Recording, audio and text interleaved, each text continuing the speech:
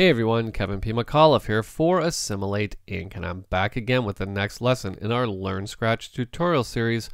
And in this lesson, we're going to start the first of a multi-part series on outputting. Now I know you're probably thinking, Kev, that's a bit of a jump. We pretty much just went from talking about importing and a couple other techniques to immediately talking about outputting. It seems like a bit of a jump, but if you think about it, it's actually not. Really, when you sit down in front of a nonlinear editing application, it's essential that you know two things. One, how to get media in, and the other, how to get media out. And then somewhere in between those two lessons, you're going to be playing around, you're going to be putting effects on, you're going to be, creating multiple video layers, etc., etc.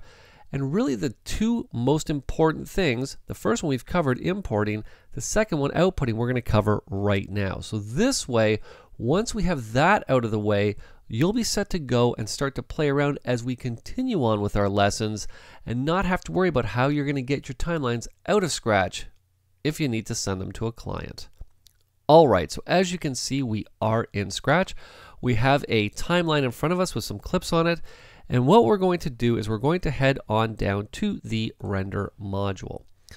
Now you will notice in front of you that we have a node that has a publish button above it and a report button below it. We're actually going to ignore those for the next couple lessons, and I want to focus on the node that we see directly in front of us, the one that says card 1 and has a blue screen on it.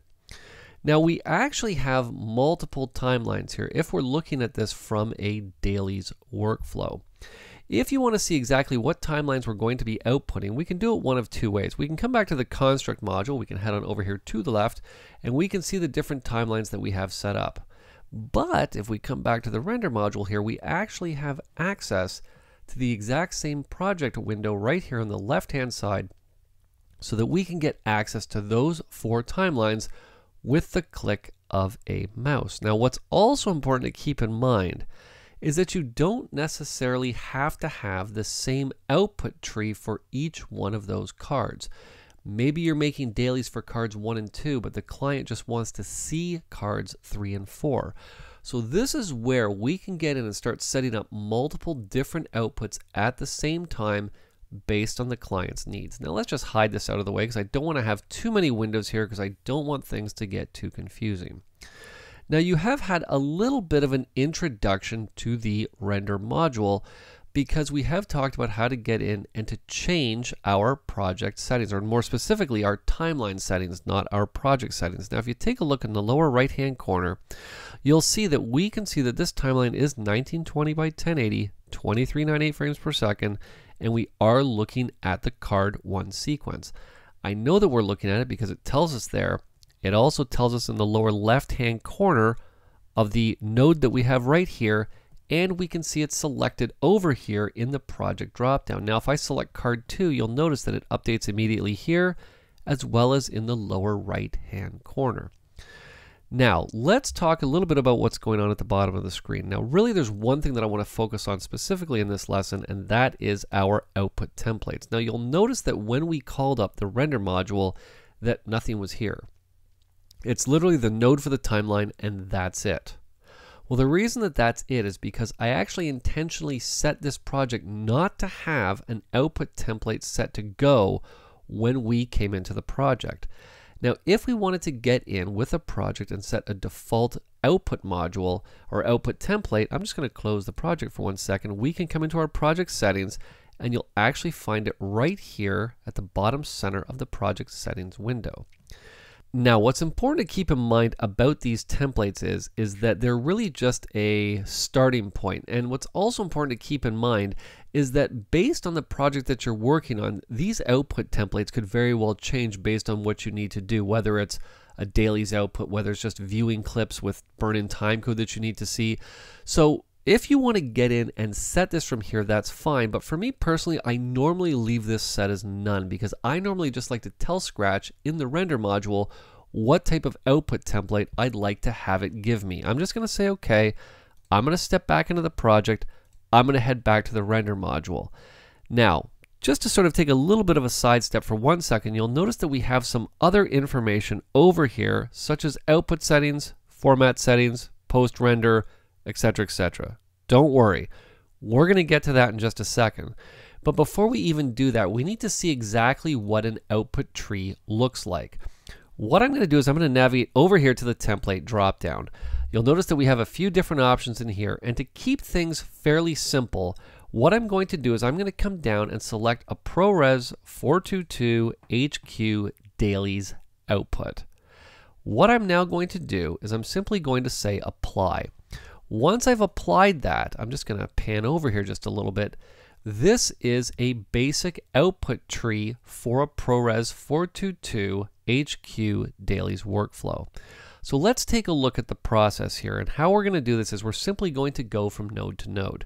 Keep in mind the starting point is always the timeline that we currently have selected, which in this case is card 1. What's going to happen with card 1 is it's immediately going to get some burn-in applied to it, and then we're going to branch off into two different workflows. We're going to get a ProRes HQ file of whatever is being processed, which in this case, because it's a Dailies workflow, it will be output on a clip-by-clip basis. In the other branch, what's going to happen is the clip is going to be reframed down to 720p, it's going to have a watermark added to it, and it's going to be turned into an MP4 file. So the burn-in is actually the same on both the low-res version and the high-res version. It's just the low-res version is going to get a watermark and be turned into an MP4 file. Chances are we'll be uploading this to a Dailies platform like Copra or even Pix, and this file is what we're going to be sending to the post house. Now, what I'm going to do is I'm simply just going to come back here. We're just going to delete all those nodes because I'm going to show you a slightly different workflow here, which is another common one when working in Scratch, which is our Avid Dailies workflow. Now, you'll notice we have an extra node over here on the, basically, I'll call it the high-res version. I call it the high-res version even though it is DNX HD36. But what's important to keep in mind is that it is going to be an HD file, 1920 by 1080, whereas the file on the top branch is only going to be 720. But you'll notice the process is very similar. Burn-in timecode's the same for both branches, then 720p, watermark added, MP4 file. In this case, assuming that we're coming from a larger than HD format, the larger than HD file will have burn-in added to it. It'll be reframed to HD and then compressed to DNX HD36.